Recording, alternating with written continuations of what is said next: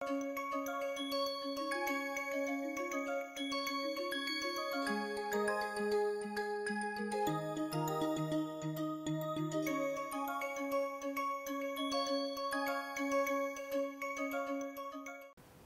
order to further understand the well-being and avoid diseases, let us understand the notion of self in more detail, because well-being is experienced in the self. In order to experience well-being, we must understand the notion of self. Once we have better understanding of self, we can do something about that. So, notion of self in the yogic tradition is accepted in the form of Panch Kosha. Panch means 5, Kosha means layers or sheaths. These koshas are Annamaya Kosh, Pranamaya Kosh, Manomaya Kosh, Vijnanamaya Kosh and Anandamaya Kosh. Annamaya Kosh is the most gross form of the self, that is comprises of the physical body, and that comes to in existence through food we eat. The second layer is Pranamaya Kosh, energetic field, that gives energy to all 3 koshas, that is comparable to the biomagnetic field, and that is also explained in the form of chakras and nadis and combination of that. Manomaya Kosh is sheath or aspect of self which is reflected in emotions, feelings, likes, dislikes, fear, phobias, etc.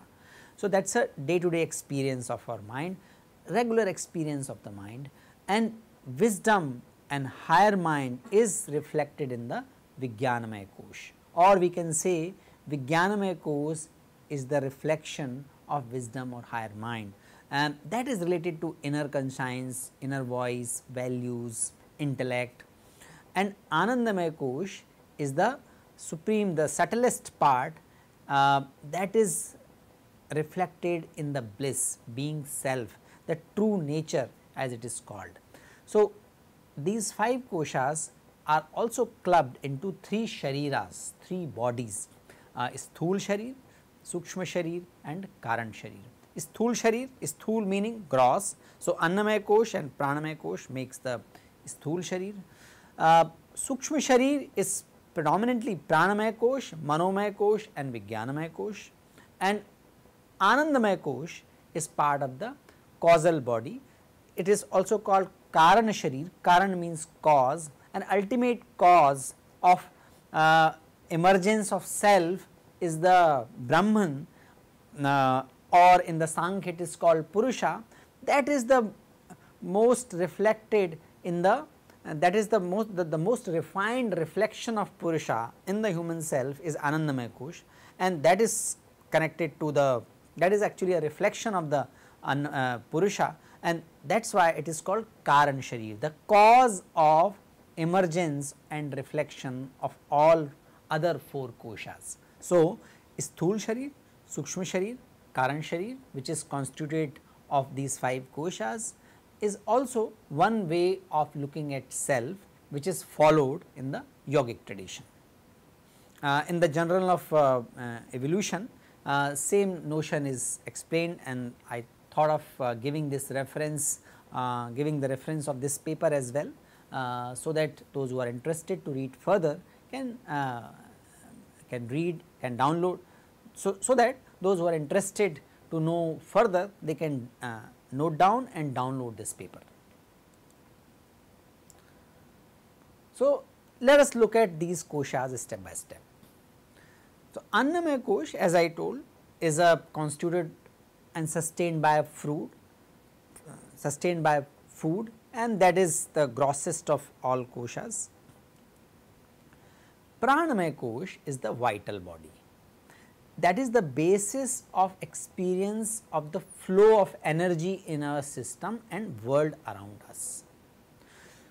You might have noticed that many a time 2 people suffer from same disease, they might be of the same age group, they might be both diagnosed correctly, might have given right and appropriate medicine, but still one person takes longer time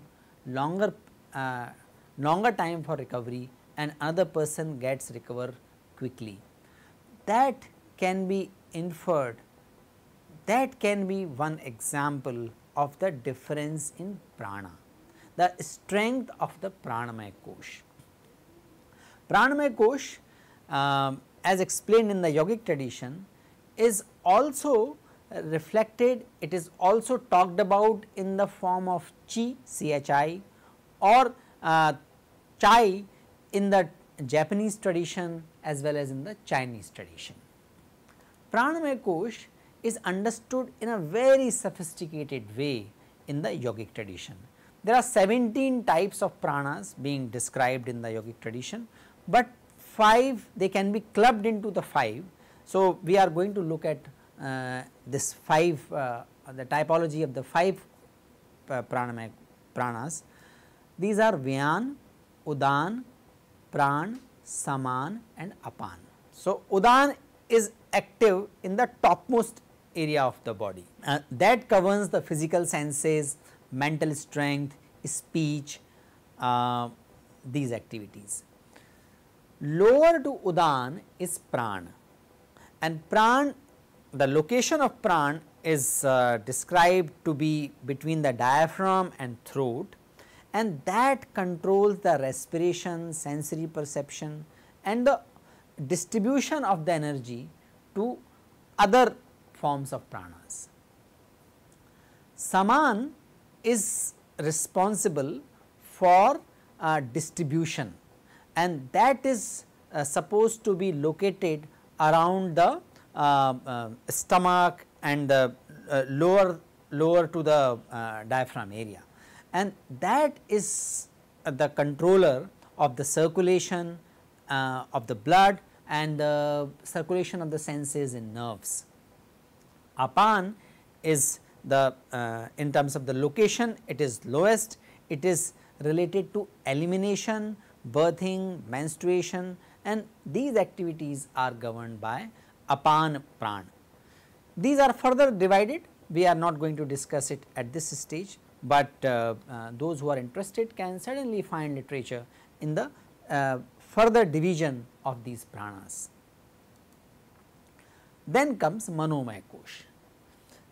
This is even subtler than Pranamaya kosh and of course Annamaya kosh. Manas and the 5 cognitive sense organ, which are sight, hearing, touch, smell and taste, this is the constituent of the Manomaya kosh.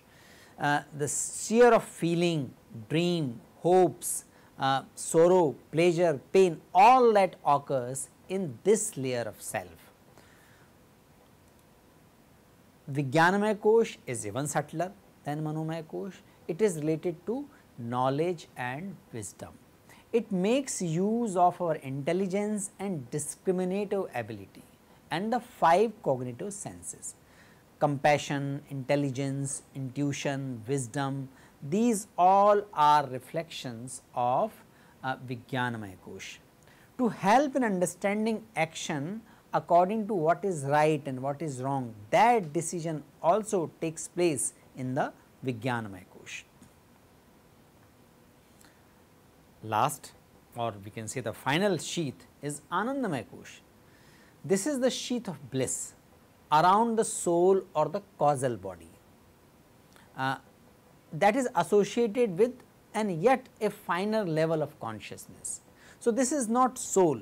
So, actually in the yogic tradition, Atma is the Karan Sharir, Atma resides in the individual being, that is the reflection of the Param Purush as described in the Sankhya.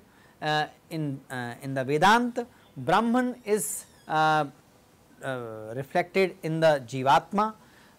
So, Jivatma is the Karan Sharir, the closest to Karan Sharir is the Anandamaya kosh.